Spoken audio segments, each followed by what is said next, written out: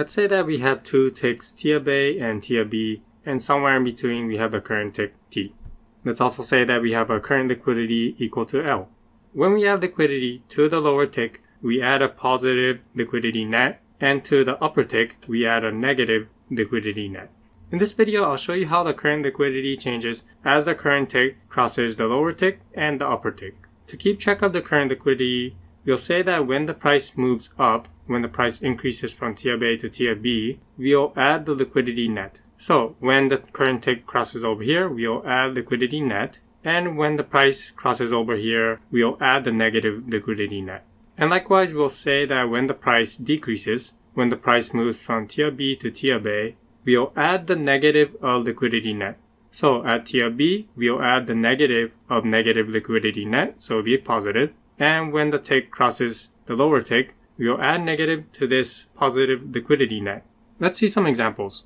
Let's say that there's some liquidity between ticks T1 and T3. Let's also say that the current tick is at T0.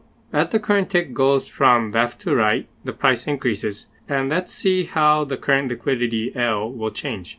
Let's start with T0.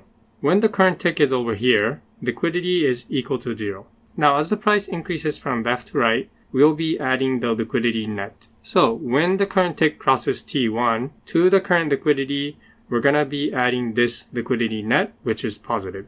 So at this point, the current liquidity will be equal to the previous liquidity, which is equal to 0, plus delta liquidity net, which is positive.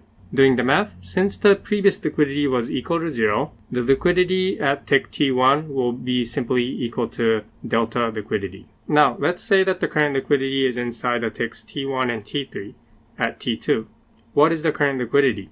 Well, the current liquidity has not changed. So, this will be equal to delta liquidity. How about at T3? At T3, we're going to be adding this liquidity net. The liquidity net is negative delta L. So, to the current liquidity L, we add negative delta L. Doing the math, the current liquidity will now be equal to the previous liquidity minus delta L, which will be equal to 0. This is because the previous liquidity was equal to delta L. So, delta L minus delta L is equal to 0. And lastly, when the current tick is at T4, liquidity will be equal to 0. How about when the price decreases? Let's take a look at how liquidity changes as the price moves from right to left. This time you'll say that tick 0 is on the right and tick 4 is on the left. As the current tick moves from right to left, let's see how liquidity changes. Let's start with T0. At T0, liquidity is equal to 0. How about at T1? When the current liquidity crosses T1, to the current liquidity, we need to add this liquidity net. This liquidity net is minus delta L. Now, since the price is decreasing, to this liquidity net, we'll add the negative. So, the liquidity at this point T1 will be equal to the previous liquidity L minus comes from here since the price is decreasing, adding minus delta L.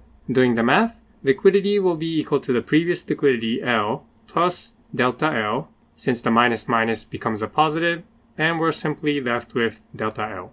When the current tick is at T2, liquidity has not changed, so it will simply be equal to delta L. At T3, we need to add this positive delta L. However, since the price is decreasing, to this number we need to add a negative. So, the liquidity will be equal to the previous liquidity minus plus delta L. Doing the math, liquidity will be equal to L minus delta L. Since the previous L was equal to delta L, here we have delta L minus delta L, which is equal to 0. And when the tick is at T4, liquidity will be equal to 0. For the last part of this video, let's look at a more complex example. So we have some ticks. At T1, we have plus 100. At T2, we have plus 150. At T3, we have minus 150. And at T4, we have minus 100. Let's see how the liquidity changes as we move the tick from left to right as the price increases. At T0, liquidity is equal to 0. At T1, liquidity net is positive 100. Since the price is increasing, to this liquidity net, we're going to be adding. So the liquidity at T1 will be equal to the previous liquidity, which was equal to 0, plus the 100 liquidity net that you see over here. At T2, we need to add another 150 to the current liquidity. So the current liquidity will be 100, the previous liquidity, plus the 150 liquidity net. How about at T3?